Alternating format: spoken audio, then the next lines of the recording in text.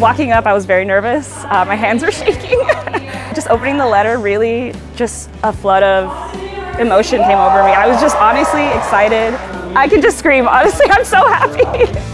When I opened the envelope, I just couldn't believe my eyes that after so many years of hard work and determination, I was able to get the place that I wanted to go, and I'm so excited. Obviously, the first emotion that came up was excitement and happiness, but then it kind of felt just relief as well.